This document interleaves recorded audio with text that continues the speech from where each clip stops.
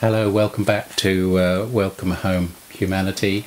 Today I'm going to be talking about a controversial subject, the much talked about Gillette advert. And there's plenty of stuff on YouTube and elsewhere about this, the pros and cons.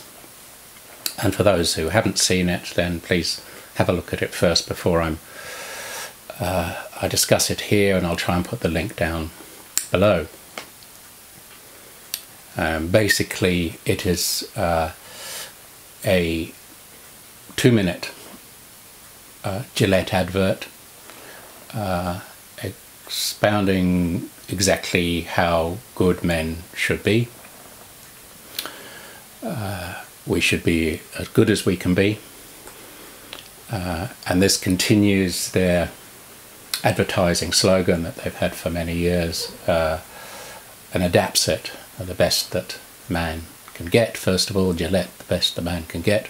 That flows and scans, and also now Gillette, the best the man can be. And I'm just, when I was doing my little bit of shaving this morning, I noticed in my Gillette Blue 2 Plus package, the word best comes in a lot.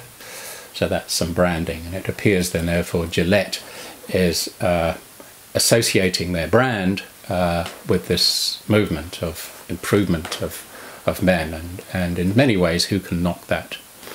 That seems to be a good thing to do, and both for men and women,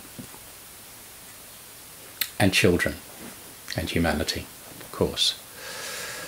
However, when I looked at it, I felt uneasy. I was wanting to like it, because it actually is a lot of the work that I'm doing. It actually addresses the issue that I address a lot, the abuse of children, both men and women, and the effects of that abuse on future generations. Also the apathy of those who see this happening but don't act. And so, as far as I can see it, the advert is split into 2 parts. The first part shows all the bad behaviour, and the second part shows how we can rectify it by all clubbing together. So that part is good, but it still left me feeling uneasy, and I didn't exactly know why to begin with until I thought about it.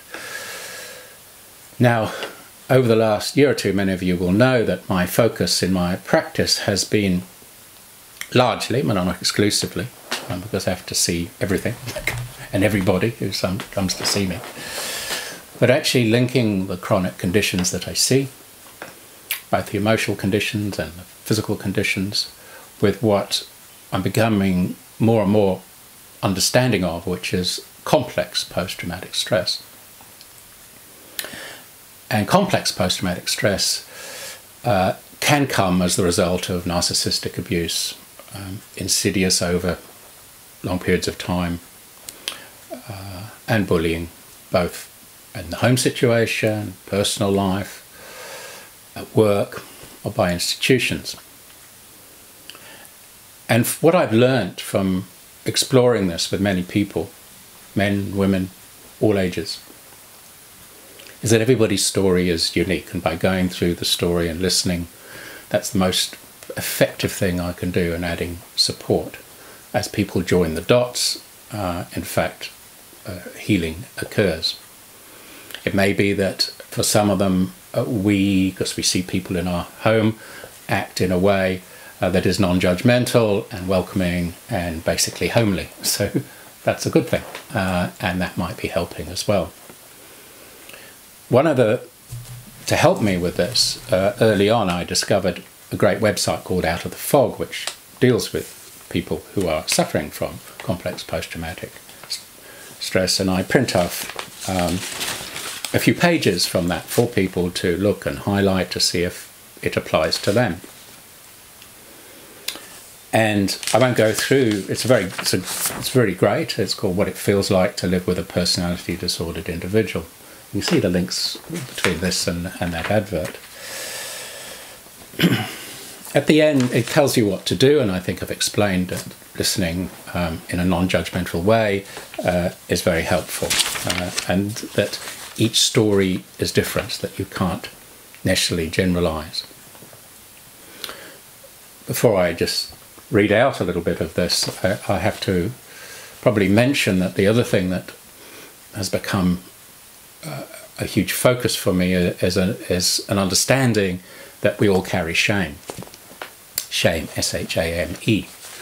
And that the way we behave as humans to other people, to other humans, both as therapists and as friends, and somehow must not shame. We must not shame.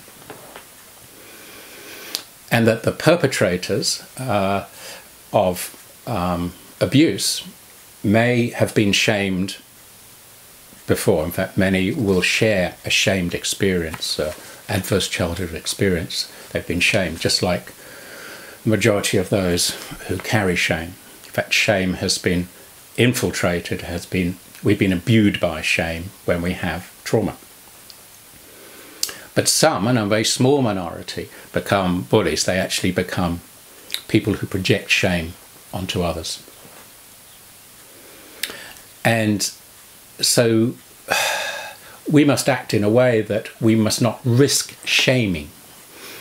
And one thing this advert does is that it says that some of us behave well, and it's up to some of us to convince the majority of men.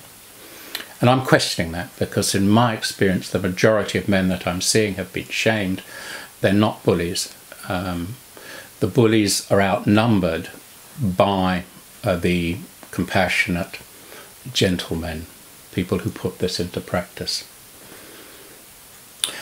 And so this advert risks shaming a majority, and I understand, for probably a good outcome, but I don't think the means justifies the end.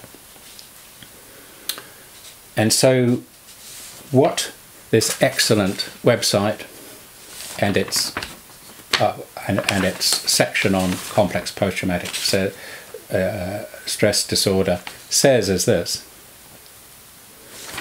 that it explains what we should do, and it also explains what we shouldn't do. We shouldn't hold it in, bottle it up, act out, isolate, self-abuse, and perpetuate the cycle.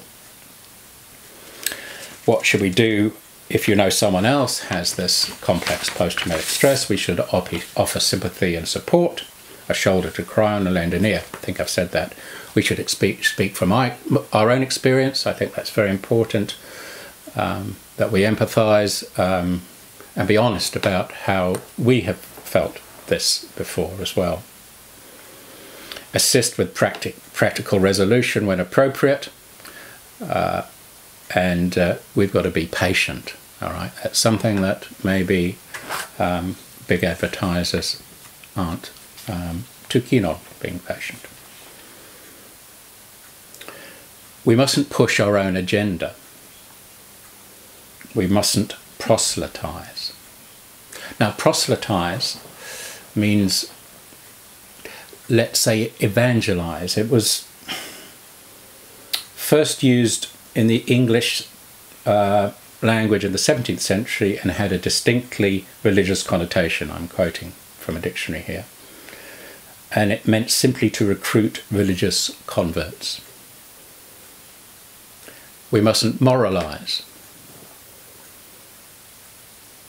We mustn't speak in absolutes. We mustn't generalize. We mustn't tell them to get over it. And I think, to give this advert its due, Gillette its due, it's not saying that. And we mustn't offer surefire cures. So my concern is that this advert is preachy, that it assumes that the majority of men, because they are men, have a problem which is toxic, and therefore are the projectors of shame. And I don't think that's the case. And I think that it is somehow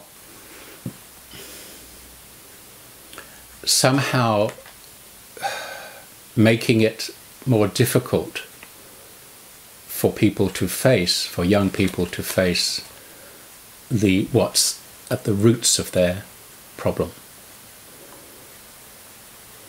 It is, after all, an advertisement to increase the profits of a razor company.